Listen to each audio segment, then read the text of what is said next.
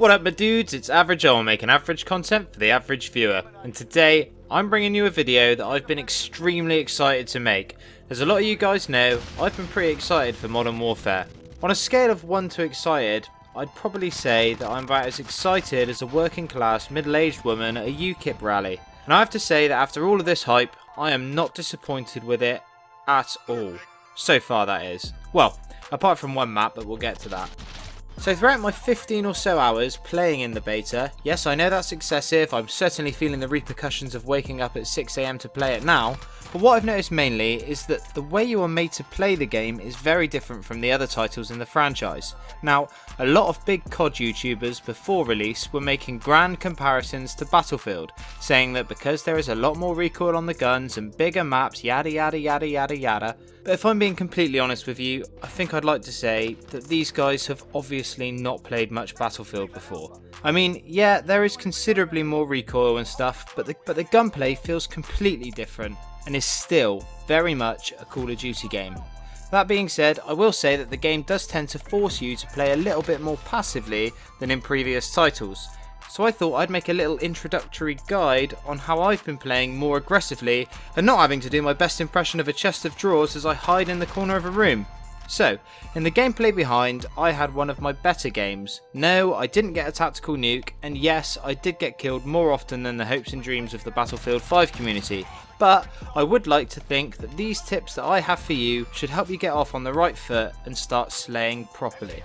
Now the first thing I want to talk about is how you set up your class. The temptation for many of you will be to chuck on whatever attachments you think look the coolest. And whereas in previous titles this wouldn't have made much of a difference, in Modern Warfare, choosing the wrong attachments can leave you shooting like the love child of Stephen Hawkins and Stevie Wonder.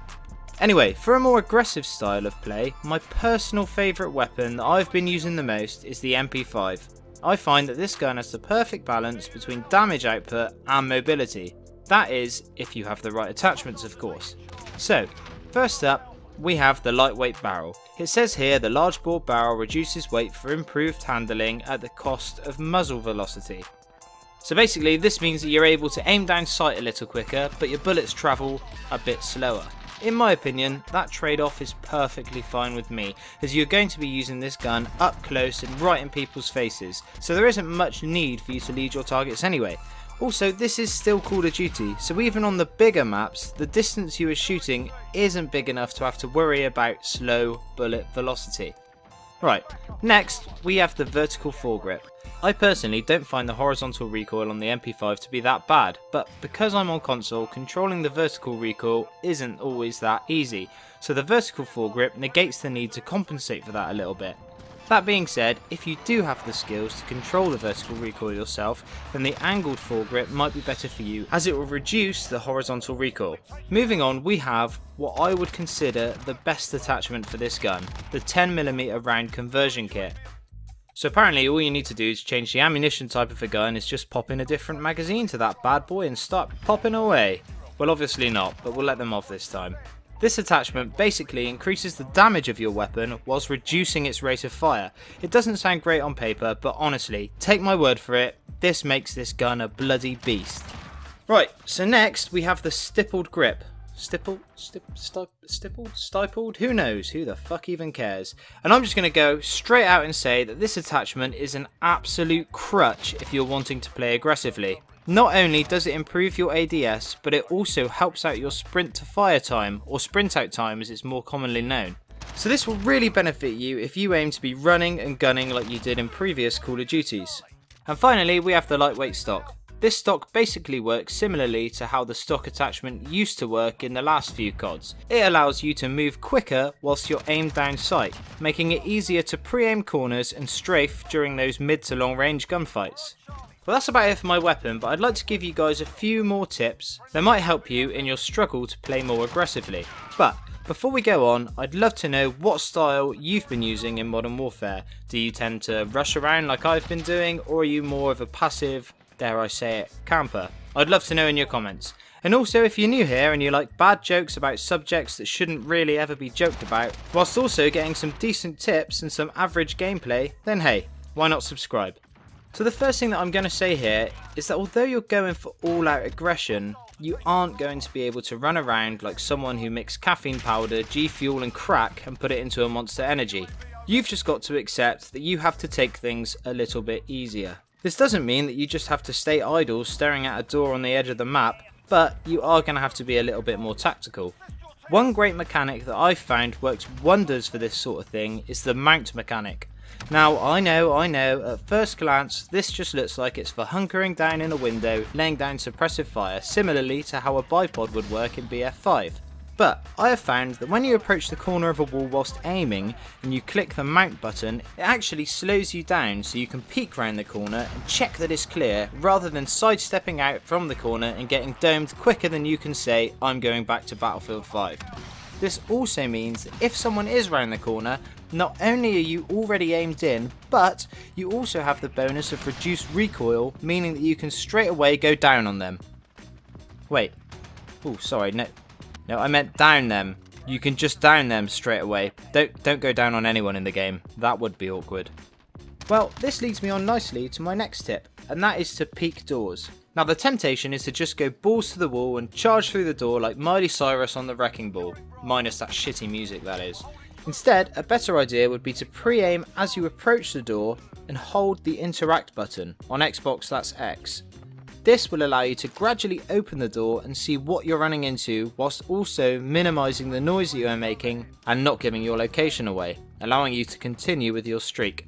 Now in terms of the equipment you want to use, if you're rushing, there are many people who use either the stun or the flash, which aren't bad options as you can chuck them ahead of you and clear rooms and objectives fairly easily. But for the last couple of hours, after I've recorded this particular gameplay, I've been using the stim. This works the same as it did in Black Ops 4, only now you don't actually have a health bar, you just instantly regain the health if you're hurt mid-gunfight.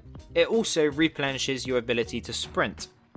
What this allows is for you to keep pushing the enemy even if you get hurt in the fight, or if you kill someone but they also damage you a bit too, you can just heal up straight away and get straight in after all of their little friends. So anyway, that's about it for my tips on how to get better at the Modern Warfare beta and how to play it a bit more aggressively. I'd love it if you'd let me know how you're getting on and if you'll be playing the beta this weekend.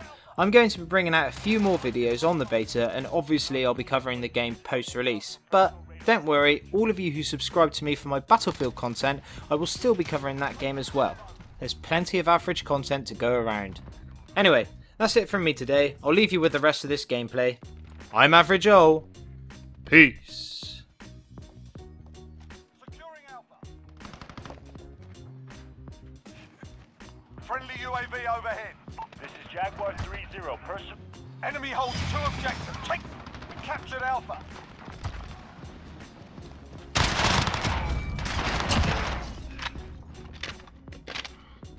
We're taking Bravo. Allied cruise missile away. We've got a UAV on station. We hold all the objectives. This is Jaguar 3-0. Solid copy.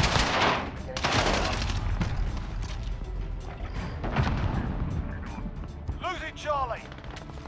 Needs backup at Alpha.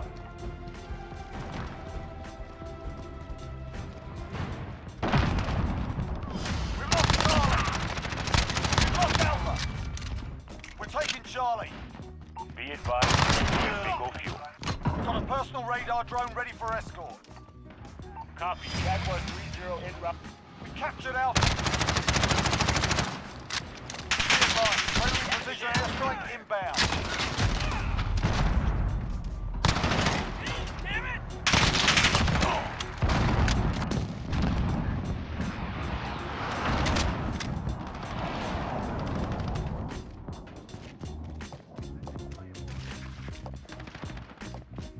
Jaguar 3-0. Personal radar is bingo fuel. Recalling to base.